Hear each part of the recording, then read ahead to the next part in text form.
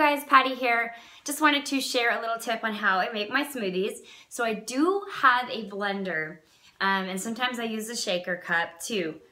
But my all-time favorite thing is the Immersion blender. It's this thing here, which a lot of people use them for like soups and things like that, but I use these for my smoothies. So I'm gonna show you how easy this is. If you have one of these, you can get it at Target or Walmart for like 30 bucks, I think. I actually left mine in Florida when I went to go see my sister and went out and bought another one because I couldn't wait for it to get milk back up to me. I use it that much. If you're using almond milk, you're gonna make sure you get the unsweetened almond milk so it doesn't have any sugar added. So what I do is I put about a cup in there, and there is a thing on there to where you can see. Okay? So you do about a cup of almond milk, and then I do my scoop of Shakeology.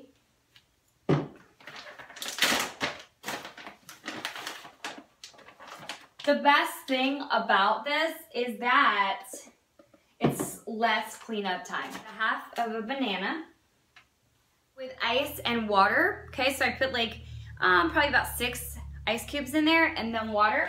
And then, easy part.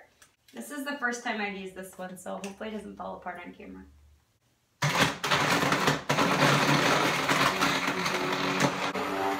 Just to make sure you get all that goodness. And then this is the best part, you guys. Yay! And this is all you have to wash. You don't have to clean out your whole blender. I make a large portion. I make it so it's not like crazy chocolatey if it's just a little amount. But I also just want to make sure it's filling me up. You guys are having a fabulous night and a great week. And for those that did not see my post the other day, we are continuing on beyond 3 weeks.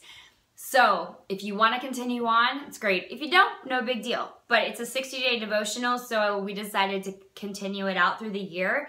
So here's my thing. If you haven't been on track, get on track tomorrow. Get on track tonight. Get on track right now. Don't worry about having to start it on Monday. That's what we were talking about in this devotion. It's a lifestyle thing. So just continue on and do your best each day, plug it away, and just keep staying connected and let us know how to help you.